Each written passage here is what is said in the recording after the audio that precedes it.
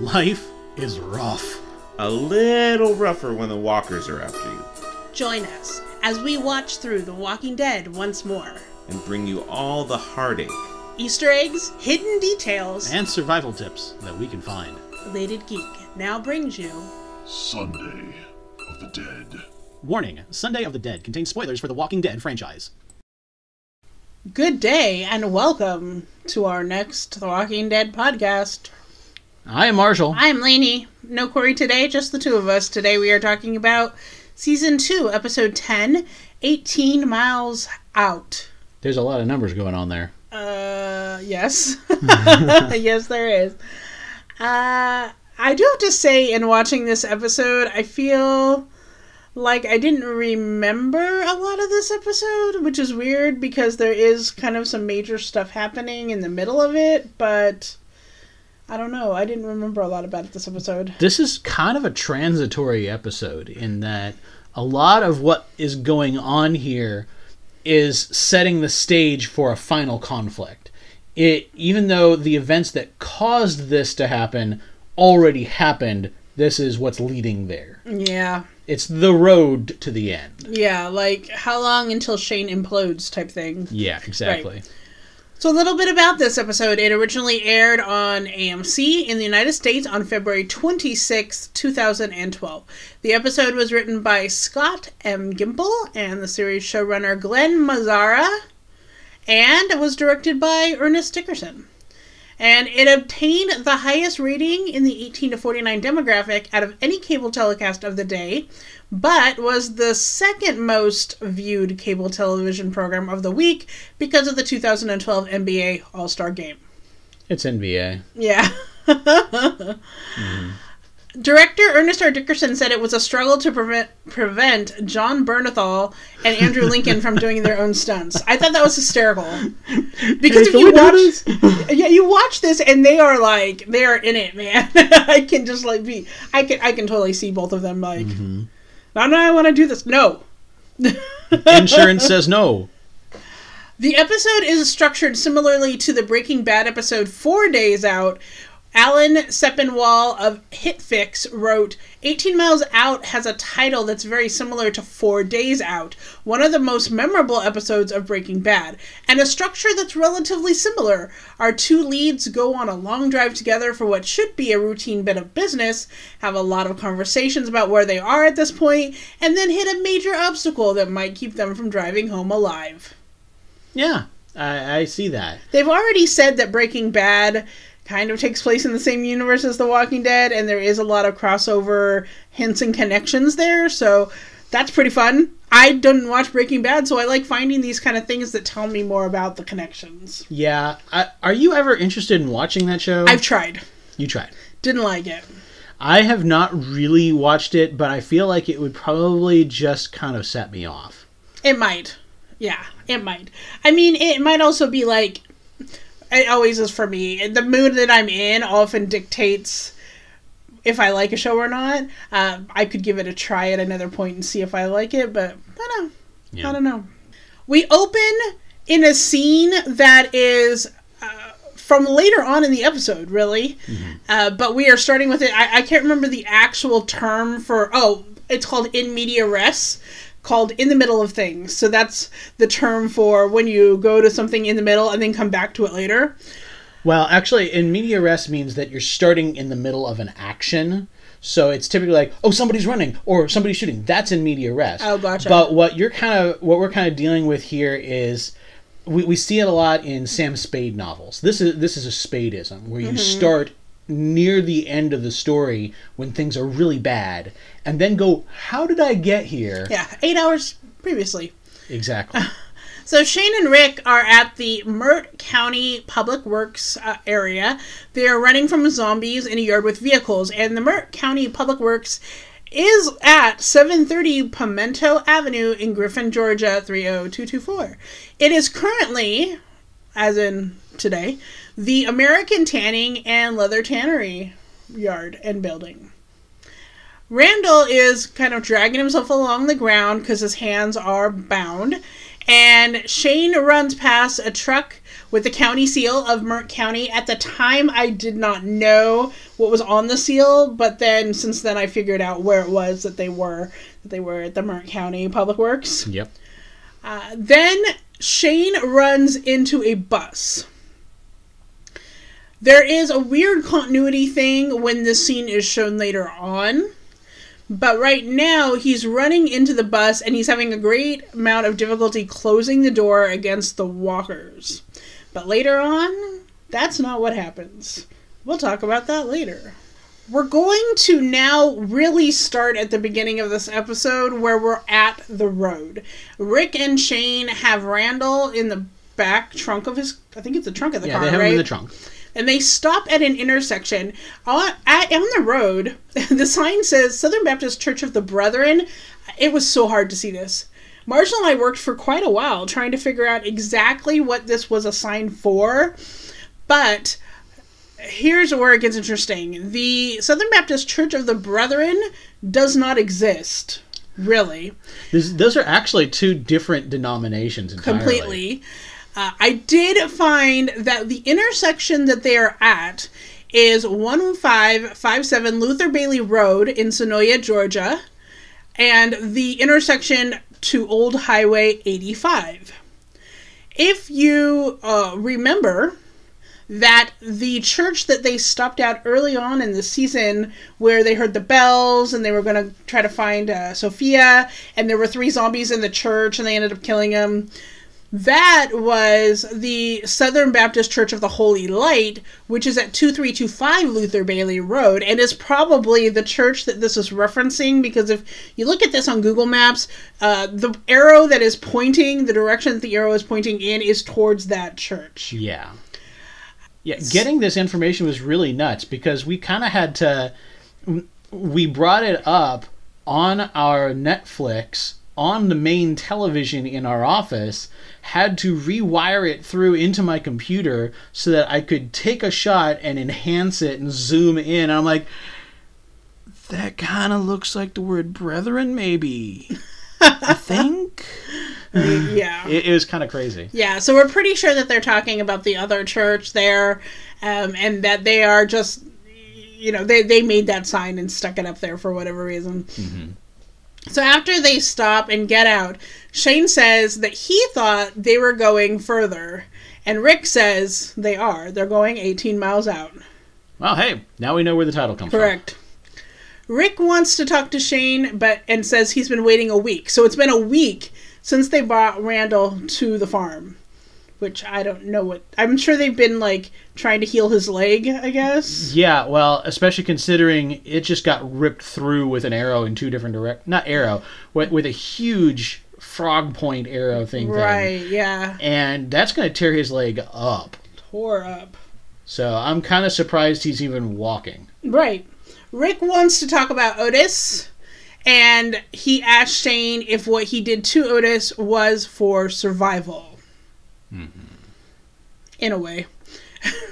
Shane totally gives up that only one could make it out, and he shot Otis in the leg. Because he knew it couldn't be him. Unfortunately, he knew he wouldn't be able to do it unless he killed Otis. Right. Shane says he can't expect to live and be the good guy. And I really wonder why that's the case. But also, what's funny is that Rick technically isn't a good guy, if you really want to think about it in an unbiased way. He has shot more living people than Shane has, but his intentions are different. Yeah, because the people that he killed were shooting at him. Right, yeah. So Rick also says that Lori says that Shane is dangerous. And he almost says that Shane is not going to be dangerous. He's like, Shane, you're not going to be dangerous anymore. This is kind of like him saying, straighten up. Mm-hmm. But he's talking in Shane's language. So many times we've seen in this series that Shane comes up to somebody and tells them the quote-unquote truth. Mm-hmm. Tells them the way that it's going to be as a threat. And this is what Rick is doing now. Right. He's saying, okay, you're going to have to stop this. And if you stop this, we'll treat it like it never happened. but if you don't stop this, we're going to have a problem. Right. He also says that strength can come in restraint. And I think that's very, very true. Yes. Sometimes in order to show restraint, you have to have more strength. You know, letting go and being a crazy is very easy, but... It's very easy to just do things in fear, but to just stop and be like, no, I'm not. There, yeah. Shane says that he didn't look at Laurie before Rick got shot, and that Laurie and Carl kept him alive. And this, in my opinion, is a total lie. Because if you look at the flashback scene where Laurie is in front of the school about to go pick up Carl, and she's talking to that other woman, and Shane rolls up to tell her that Rick has had an accident, Shane is definitely looking at Laurie in that way already. Yeah, I agree. Randall has some headphones on in the trunk, and Rick goes on in there to check Randall's ropes. And they're playing some rock music on there. And just so you know, rock music is not only really good for drowning out conversations in the car and road noise, but it's also a form of torture. Loud rock music and strobe lights are used to keep prisoners awake for long periods of time. In fact, it is banned by the Third Geneva Convention. You cannot use this on prisoners anymore. So, Rick and Shane are now war criminals. The music that's playing is Lazy Bones by Wooden Ships. And here's a few lyrics from that. Double down and I choke. Take me down for good. I got a lot to bear. Underneath. Lighting all the fires. Watch them burn into the night. Those are the lyrics we hear. But I did some research into the song itself. And the song is about the consequences of an apocalyptic nuclear war. Two survivors meet on the road, and they're from different sides, and both of them are like, who really won this war? I can't tell, because it looks like we all came out losers. The song is likened to Tom Lehrer's We Will All Go Together When We Go, which is a personal favorite of mine. Is it? Yes. It's a very funny take on total nuclear annihilation. Okay. Yeah. When we visit the farmhouse, Maggie and Laurie are making food in the kitchen. Looks like it's making some chicken, some tomatoes, and some cucumbers. And they are talking about Glenn saying he choked and froze because Maggie said, I love you. Laurie says that the men always like to blame the women when it comes to those things. Yeah, you shouldn't have said that because look what it made me do. Yeah, Laurie is really connecting to Maggie as like almost the significant others of the leaders or potential leaders of who is becoming whom in this whole universe. She also says, don't say man up. It doesn't go over well. No, it really never does. If a guy does need to man up, telling him to man up doesn't work. No, it hurts their delicate constitutions. It does. So, on the road, still, Rick says they need to start using the knives more. I mean, that's a duh. And this is really the first conversation that they start having about tactics in this apocalypse. Like, how are we going to continue to survive in a sustainable way? Mm-hmm. And I like that. Mm-hmm. They talk about how they're going to stock up for winter, and they need to prepare because even though they're in Georgia, it still snows in Georgia, so it could be kind of cold. And I kept thinking, does the cold affect the walker? And this kind of depends on the mechanism of zombieism. If you're talking about the living zombies, like they're alive but they're infected with a virus, definitely 3 hours of exposure will kill them in sub-zero temperatures, just like a normal person would. Mm-hmm. A Walking Dead style zombie may still be affected by the cold. If it gets too cold, their blood will start to crystallize because it doesn't flow like a living person's does. And that crystallized blood is going to shred their cells from the inside out as they move. If we're talking about like an Evil Dead style zombie, all bets are off. Oh, gotcha. No. So as they are talking, Shane is looking out the window and he sees a walker on the passenger side of the car road, off in the field. This walker is played by one of the makeup artists, and we do see him later as well in a completely different area and a completely different scene as a completely different zombie. But that does happen. Then Rick tells this story about how his cousin got stuck on Old Highway 85 for 24 hours, taking a cake to his girlfriend at Georgia Tech and listening to the Lord of the Rings book on tape twice. So, I did some math and some research about this. Lay it out. So this confirms that number one, they are on Old Highway 85, which we already knew from looking at the map. It usually takes about an hour to get to Georgia Tech from the intersection they were stopped at. Fellowship of the Rings takes 19 hours. I looked it up on Audible. I think it's funny they were talking about a book on tape because at this point there would be no apocalypse. They would still have Audible or that kind of thing. It would have been an audio book. It takes 19 hours. So even if he listened to it at 2 times the speed, it would be almost 40 hours if he listened to it twice. Yeah.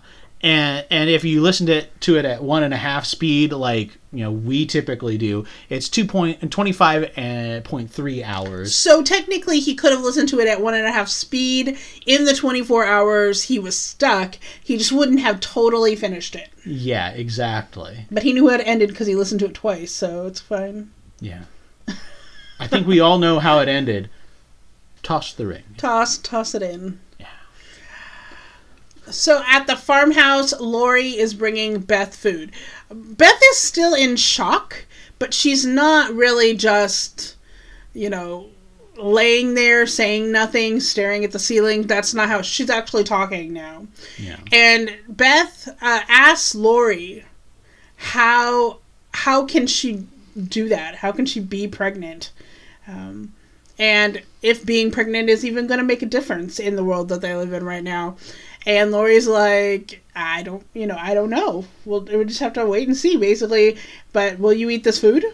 And Beth is like, looking at it like, no, cannot eat. Yeah, she's too depressed to eat at this point. So she's kind of dealing now with the loss of hope that we saw her go into catatonia over before. Right. She's trying to see, is there hope left in me to keep going? Right. When we revisit the road where they are driving, the car says they have now been at 18.6 miles in the trip. So you have that little trip odometer thing with a grand total of 225 miles in the trip. Mm-hmm. Looks like they have more than half a tank of gas and that a low engine water temp. So they're doing okay. They're doing okay. Shane remarks that looks like it's been more than 18 miles. No, it's been 18.6. And Rick says he's looking for a place. So they find the Mert Public Works, which is actually 22 miles from the intersection they first stop at. So that's even more from the farm. Yeah. That's more than 18 miles out. Yeah, roundabout, So Shane comments on the fact that there's something wrong with that odometer. Yes. So they say they're going to leave Randall there and go scavenge for supplies because there's probably stuff around there. There's plenty of stuff in this public works. Mm-hmm. Like, even in one of the cars that you see there, I'm like, I'd take all of that. Exactly. They see a walker, just one lone walker, kind of coming up to them. And Shane goes to shoot it, but Rick reminds him, no, we need to use the knives. Remember, we just had this conversation using the knives. So Rick cuts himself to get the walker to come over. And I'm thinking, is this really totally necessary? I mean, the guy already sees him. He's already headed that way. Why do you need to have blood in order to get them to come? Well, one thing that I do notice is that it's not just getting him to go there. It's about getting him into a particular spot on the fence. It seems like their primary method of hunting is through scent. So by putting that blood on the fence, it actually made the zombie try and eat that part of the fence. I don't care. I feel like it's still bad risk, and we're going to talk about why later on. I saw that, and I agree wholeheartedly with you. This was unnecessary. Right. But that's probably why they're doing it. And also, I feel like if you're going to use your knife to kill, you need some kind of absorbent cloth with you at all times. Because honestly, having that much blood and guts on your knife and then sticking it back in your sheath is gross. Yeah. You need to wipe it off before you put it back in the sheath. I'm just saying. They then cut the lock on the gates with some cutters. Now, in general, I feel like this isn't always the best move because if it's overrun and you can't close it back up, there are more numbers for like a horde or they're coming after you, can't shut them back up. But later I do see that this is a sliding gate, so they can kind of close it back up, and as long as they can re-latch it, even if it's not locked, it should be okay, because they will hit the gate and it won't like swing open or anything. Yeah. You can see that there's lots of eaten canned goods all over the ground. There's also a grass area with some burned bodies. Rick is just scoping it out, trying to figure out what is happening in this space. So this does look like some refugees did come here at some point, because somebody was sitting here eating in large amounts. Shane finds the bus, and it's empty, and it sees that it looks like people have been sleeping in it. There's a baby carrier as well, lots of blankets, pillows. So people were driven here in busloads to be refugees. Outside, Shane then shoots some walkers in the head and notices that there are no bite marks on them. They think it has to be scratches that turned them, but are we sure? Especially considering what we know. Well, we didn't hear it from TS19, but Rick knows from TS19 that everybody's infected, and if you die, you turn zombie. Right. So I guess the question is, how did these guys die? More than likely, they either died from starvation or exposure or something like that.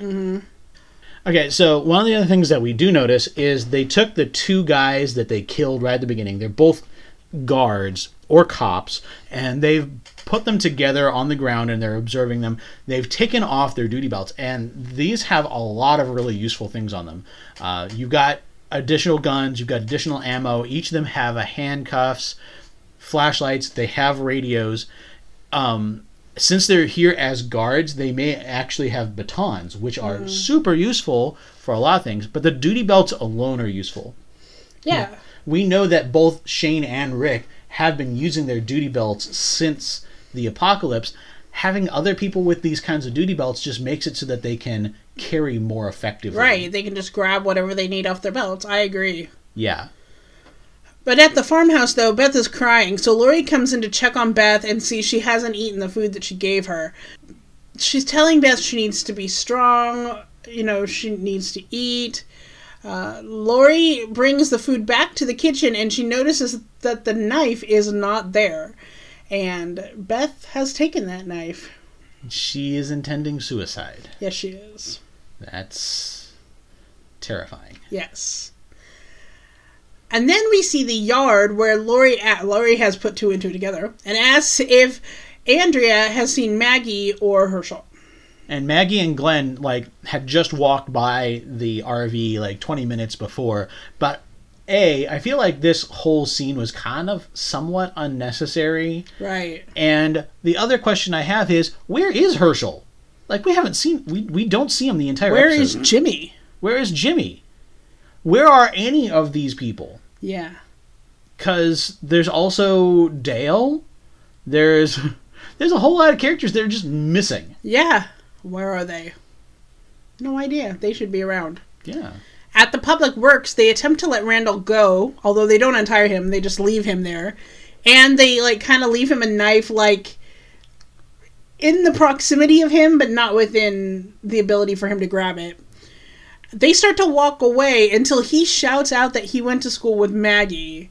He's like, I knew Maggie, she didn't know me, but I knew her. And that kind of makes them stop, because they're like, wait, so shouldn't she have said something when she saw you all week long? What really makes them stop is that he does say that everybody knew of Herschel. Mm-hmm. Which means... they know where the farm is. And they can't let him go free.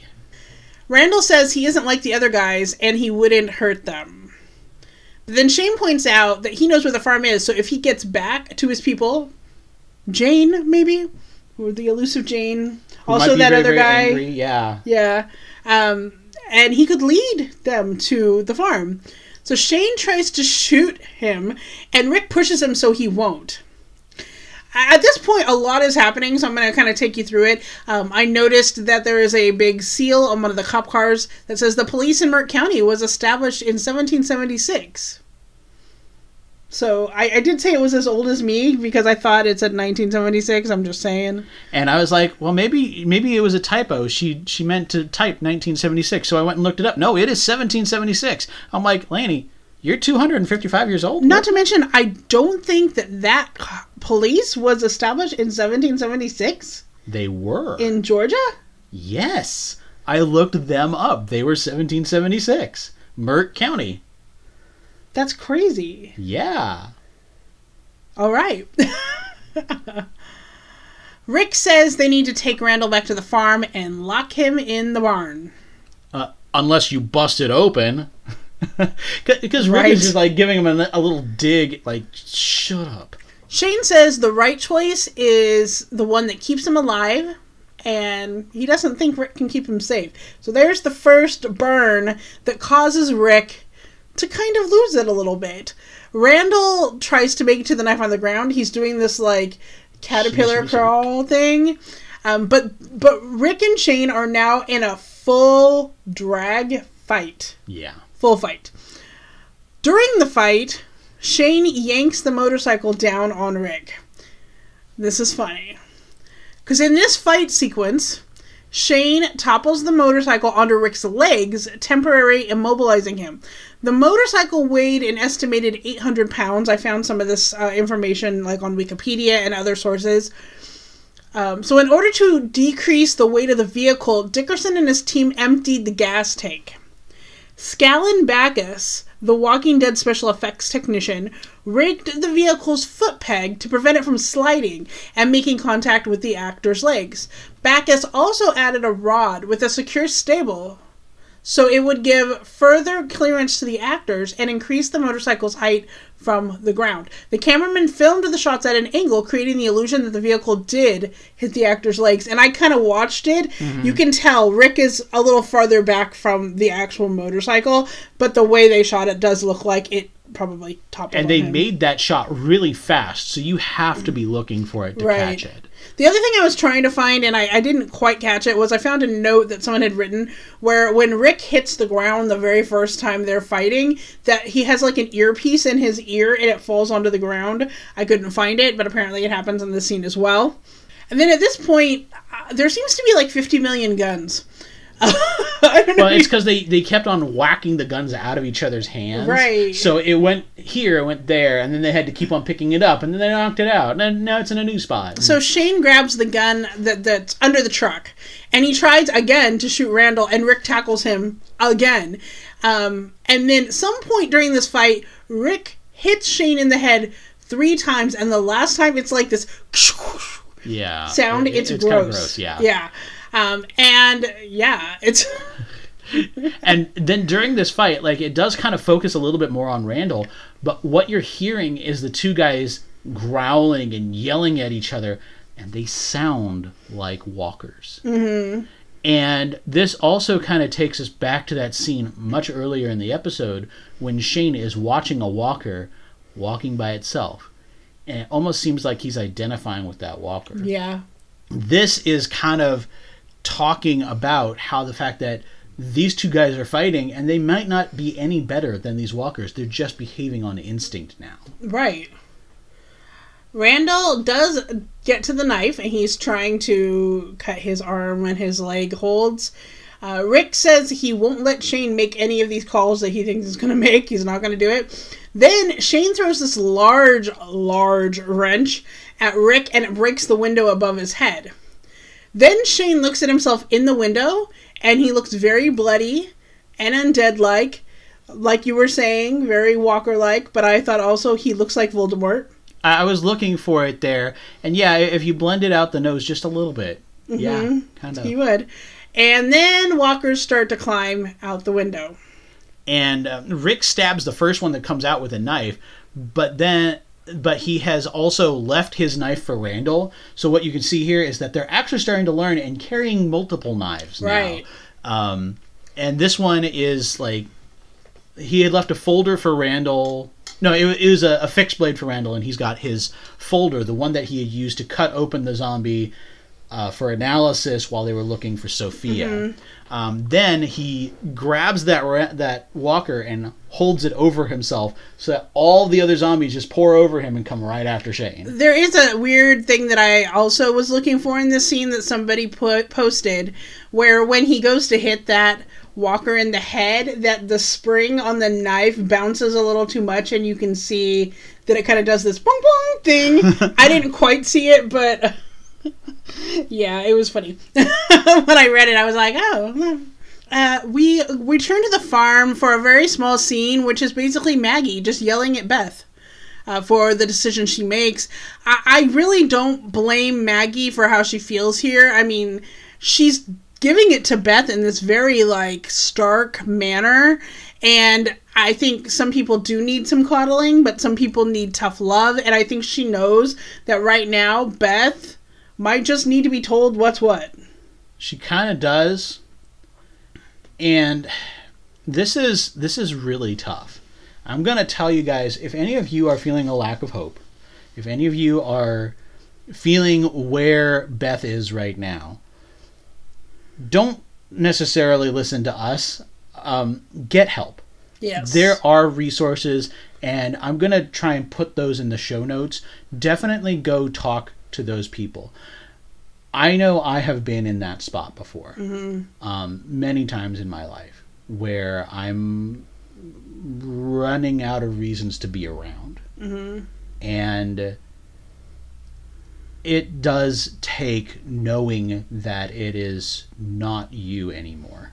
Right, yeah. That these words are not your own, and you need to have a good mirror, somebody who knows you, to tell you truth. But you also have to be receptive to it. Right. And I would recommend get yourself some help before you make any choices. At the public work, Shane is still running from zombies. And one of the zombies that's following him sees Randall, who is trying to cut the rope from his legs, and he veers off towards him. I won't say him, it looks like a female zombie, but veers off towards Randall. Rick pushes the dead zombie from on top of him as a bunch of the other zombies are like coming out. But there is one last zombie who walks out and looks at Rick. This is, again, the makeup artist who was also playing the zombie who walked through the field. They look very different. Different zombie, but same Different guy. makeup job, yeah. Yeah. So the zombie falls, and that is going after Randall, and Randall kicks her arm, and it just breaking bone thing is really gross. He is trying to get his arms to the front of his body because they're tied together behind him, and that way he can use the knife, and he does kind of get it out underneath his legs to the front of his body. And then he does kind of go around and he starts stabbing her with the knife, and he's just like really putting way too much into this. Like he's really wanting to kill her for some reason. For sure. But then we really want to know what's going on with Beth. So at the farm, Andrea and Lori are in the kitchen listening to Beth and Maggie argue. Now through the window, you can clearly see that it's heavily snowing, although this episode takes place in the summer. It could also be raining. I'm going to put that out there. But there was precipitation coming from the ground. It looked like snow. Yeah. Andrea thinks Lori shouldn't have taken the knife away. She thinks that Dale taking away her decision to commit suicide when they were at the CDC is equated to Lori taking away Beth's decision. Now, in my opinion, Andrea is still thinking very selfishly about this whole situation. She's not thinking about how her decisions affect the whole group and just about what one individual wants out of their life. Yeah. This is very much... it's sitting here saying that this person deserves to have a choice, but they're not in a stable frame of mind. We do find out later that she's trying to force Beth into making a choice and figuring out what she, at her depths, really wants. But this could lead to a situation where even if she makes a different choice, it might be too late. Correct. We will talk about that later on. We have that discussion too. Lori sarcastically says that Andrea is such a productive member of the group. And I think Lori in this case is trying to put Andrea in a traditional gender role. The men can handle, this other stuff. You need to be doing the cooking and the cleaning and the laundry with everybody else. But honestly, in this case, Andrea has been doing a ton of the heavy lifting. She cleared all the walkers from the barn, put it on, the piles. She's been doing things that females don't typically think of in those roles. That doesn't mean she's contributed any less. It just means that she hasn't been contributing in what Lori wants her to do, which is laundry. Yeah. And this is why these two characters are not really my faves. They are both very narrow-minded ways of thinking, and they're both very selfish in the way that they think. Yes. They think logistically without thinking about the good of what is happening to the people, how they can manipulate people to be what they want them to be, in how we talked about Lori is manipulating, Rick on how to respond to Shane. Andrea is manipulating Beth on how to respond to her suicidal thoughts. Yep. That kind of a thing. And then Andrea calls out Lori for getting down with Shane. Kind of like she's almost bitter, but still very I don't know, just throwing it in her face. Yeah. Very we all knew about this kind of thing, right? And I find this whole conversation just kind of hilarious because these are two of the most ridiculous characters that we have. Right. Okay? Neither of them are villainous. They're just ridiculous in the way they're doing things. And they're going after each other because they each think that their self-centered point of view is the right one and the other person should be living their life according to it. Mm-hmm. So you have Lori and she's like, you need to be the housewife. And Andrea's like, well, we all need to be equal to the men. Which isn't wrong, but she's also very self-centered and people need to make their own choices even if they're not ready to make those choices. Mm-hmm. And this just kind of cements why we don't like either one of these characters. For sure, yeah. That it's just a wham fest. Yeah. At the Public Works, Rick is looking under the cars for another gun that got shoved under there. He starts shooting walkers, though. Again. He has 2 dead walkers on top of him, and he shoots a third through the first walker's head. But there's also a knife pretty close by. Yeah. But it's going to be a little difficult to reach around some of these, because he's got 2 zombies on top of him, and the third one is just kind of a little bit of a reach. Right. But then also during this, he takes 3 more shots afterwards, and that finishes off his gun. Yeah. And while he's firing, you can hear the dry fires, but the hammer isn't clicking. Right. I think I made a note of that, but I couldn't figure out where that was happening. Yes, you're right. Because I did get that off the internet somewhere else, I like to re-verify. I'm glad you found that. Mm-hmm. But at the farm, Maggie is still yelling at Beth. And Beth is just trying to justify it, and then she tries to get Maggie in on her little suicide pact that she's trying to do. And she thinks the rest of the group, won't protect her, Beth. She understands that Maggie might be slightly part of that group because of Glenn, but Beth doesn't feel that way. Well, okay, so first off, I understand Beth is not in the right mind frame to hear that she's being stupid.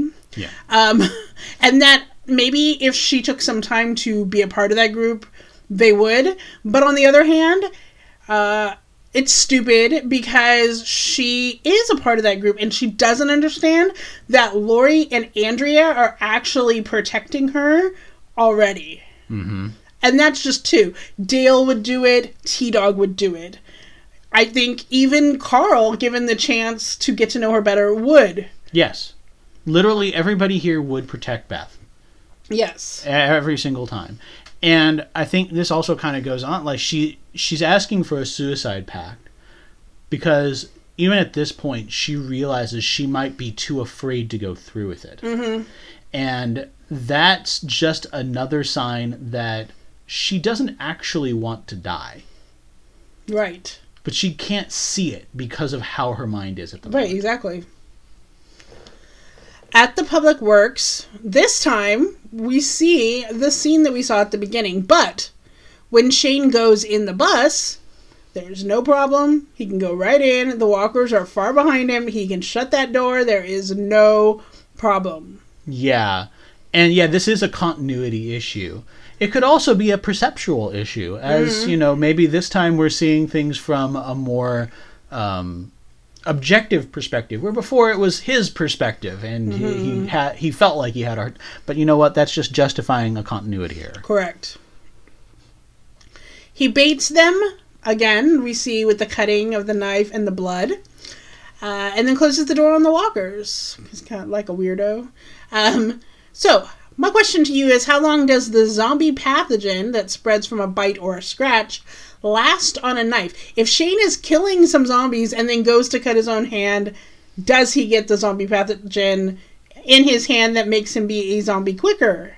If we are going with the Komodo dragon model, where what's actually killing you from a zombie bite or zombie blood is the sheer amount of toxic bacteria and other things, then yeah, it'll take 14 days to 4 months to get that to just die from sitting on there. So that being said, when you're considering your gear for the apocalypse, consider having 2 knives. One being, you could be a folder, but this one is a utility knife for doing things that you might come in contact with your mouth or your bloodstream. And then the other one is specifically for killing the zombies or dealing with things that you are never going to have in your body. Or maybe you stop cutting your own hand. You shouldn't cut your own hand. You're correct. But you might need to, for example, cut open a fish or some other things. You want to have a separate blade just for that. But that being said, as well, depending on what the timeline is for Shane's crazy stuff, I wonder how long it's going to take. We should look at this and see how long it's going to take for him to go full on crazy. Because we know that the zombie-ism, you reanimate in 8 to 18 hours. It was a few minutes to 8 hours. And it will take quite a while for this zombie pathogen to finally kill him. Right. At the farm, Maggie and Beth still arguing. Andrea comes in and says, Maggie, why don't you go take a rest? I will watch over Beth. And then she gets the opportunity to tell Beth about her suicide feelings. Awesome. But Andrea doesn't try to just reason. She basically just, like, opens the door and is like, go ahead. Go do what you want to do. The pain is always going to be there. Deal with it. Basically. It's always going to be there. You just learn to make room for it. And, you know, even then, she hasn't really had time to process her own pain. Not real. Right. Not really. Yeah. At the Public Works, Rick tries to grab Randall. And Rick is seriously considering just leaving Shane because of everything he did. So Shane's in the bus and sees them get in the car and start to leave. But then we go back to the farm first. And Maggie comes back in to check on Beth, who is not there, but she can hear crying from the bathroom. And you can also hear glass breaking. And Lori comes in, and Maggie tells her that she left her with Andrea. And Lori's like, what? Excuse me? So she takes the fireplace poker and basically tries to break the door open. And we see that Beth has broken her mirror and tried to slit her wrists. And you can see as soon as she's done it, she immediately regrets it. She's like, oh my gosh, what have I done? I don't actually want to die. But then we go back to Public Works and Rick is grabbing all the guns. Then he sees that the safety guys don't have bites yet again. But they've already remarked on it before, right. Yeah. But he's seeing that there are more of them, I think. Shane is still fighting the zombies in the bus. Okay, well, this is where Rick and Randall actually drive up to the bus. They, like, kind of go in, back up towards the back way, and then Shane gets in. They break out of the gate with the car, and now all the walkers are loose, like, in the street. Like, ah! And Randall is actually duct taped to the driver's seat. There's duct tape wrapped around his neck and the headrest, so he can't go anywhere, but he can still drive. He's driving, yes. Yeah. And I thought that was kind of a funny solution. Was funny, yeah. But then we're going to deal with the next part of Beth's suicide attempt, where Andrea comes running towards the house. She somehow has heard what is happening. Don't know from whom, because there's really nobody around that saw what happened. But Maggie comes out to confront Andrea. And then she banishes Andrea from the house because Andrea's way, kind of dangerous. Yes. I do understand what Andrea is doing.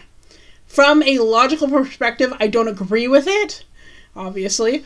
But I understand what she's doing. She's basically saying, you think you want this. I'm going to give you this so you understand that you don't want it. Mm-hmm. Because for some reason, she thinks that's what happened to her? Maybe? She thinks that she didn't get that opportunity to come to that threshold. Yes, she did.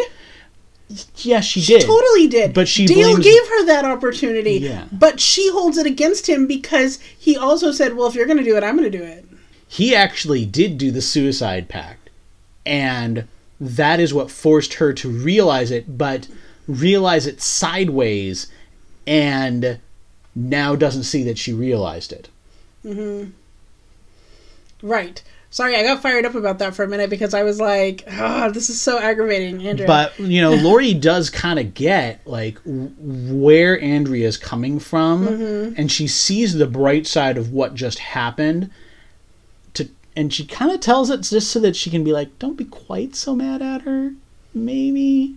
She's still kind of being stupid, but don't be so mad at her. Right. Yeah, I think this was also a moment that I just was like, Andrea... No. No. Now that we're leaving Public Works, they have Randall tied up back again in the trunk, and they have headphones back on his head because he's no longer driving that car. Mm-hmm. The song playing is called Driver's Seat by Sniff in the Tears. And it's the part of the song right before the bridge. It's still part of the chorus right before the bridge happens. And then you get into the bridge. The lyrics are, take your place in the driver's seat, doing all right, a little driving on a Saturday night, and come what may, gonna dance the day away.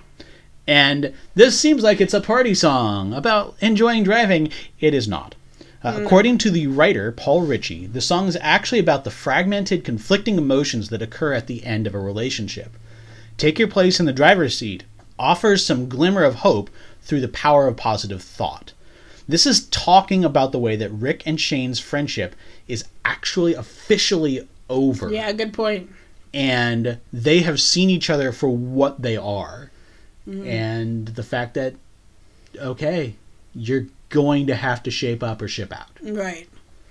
Then they put Randall back in the trunk, and they have a discussion about how they're going to have to kill Randall, but Rick wants to take the night to think about it, which is what he said from the get-go, right? He gives Shane an ultimatum. You're with us, you need to follow and trust. If you're not with us, you need to go bye-bye. And Rick is putting a lot of faith in Shane at this point, that Shane's actually going to deal with the ultimatum. Because really, as we all know, that's not his only option. He could just go crazy on everybody, and that's how it is. But if he goes crazy on one person, he's going to have to go crazy on everybody. Literally everybody. And he will lose everything. There is a new song. It's Civilian by Y Oak. And here are the lyrics. I am nothing without pretend. I know my thoughts. Can't live with them. I am nothing without a man. I know my faults, but I can't hide them. I don't need another friend when most of them I can barely keep up with them. Perfectly able to hold my own hand, but I still can't kiss my own neck. And this song is about understanding that sentimentality keeps you from getting over your past. And you can sometimes keep somebody in your life where, even though they can't be what you need them to be. And again, this is Rick and Shane. Rick has been keeping Shane in his life because this guy was his partner, his best friend since childhood. But Shane is not the same person anymore. No. So Shane sees the walker in the field again. It's supposed to be this poetic circle of things that is happening. But this is bad continuity. Because that same walker would not be still on the passenger side of the road if they're returning from where they were. They saw the walker driving to the location on the right-hand side. Driving back, it would have now been on Rick's side of the road. And it's not. Which means that this zombie that Shane is, identifying with from the way that he looks at it is not just dead inside, but is going around in circles. Mm-hmm. Just like Shane. So what does the title of this episode mean? Besides the fact that they want to find somewhere 18 miles out, which seems to me to be an arbitrary number of 18 miles that he wants to put him, I feel like there's a deeper meaning here. Well, you can't ask me for a deeper meaning without me going really weird here. So, the Hebrew language, by the way, every letter has a numerical meaning, and words can be added up that way. 18 is the numerical value of the Hebrew word chai, which means life. It is a deceptively simple two-letter word made up of the letters ched and yud. And when they give gifts, they give it in increments of 18. But it has another significance. It expresses prayer and the merit of charity being given to stand for us. So this is a lot like where Rick is giving Shane the benefit of the doubt and is using that like, I am actually a moral person. I'm going to give you this charity of continuing to be with us. Mm-hmm. Even then. So from many commandments of the Torah, Jews are reminded of these laws.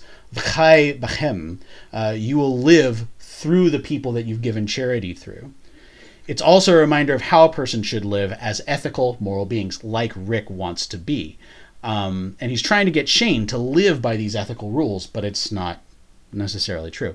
But the problem is, 18 is also the numerical value for chait, which is sin. So you have 18 miles out, both charity as virtue and sin, which are the two characters that we're following. I don't know if I just kind of pulled that out of my butt, maybe. But there you go. That's Phil. So thank you for listening to this week's episode of The Walking Dead. Sunday of the Dead.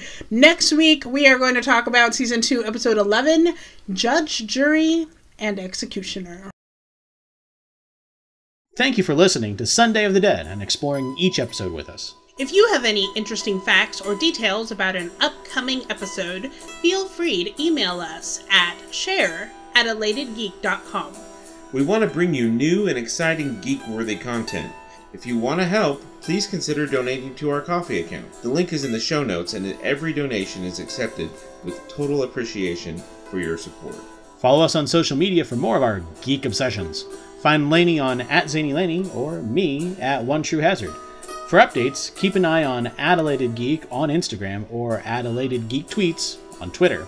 Or go to our website at www.elatedgeek.com. Links for these are in the show notes. Until next time, Geek out.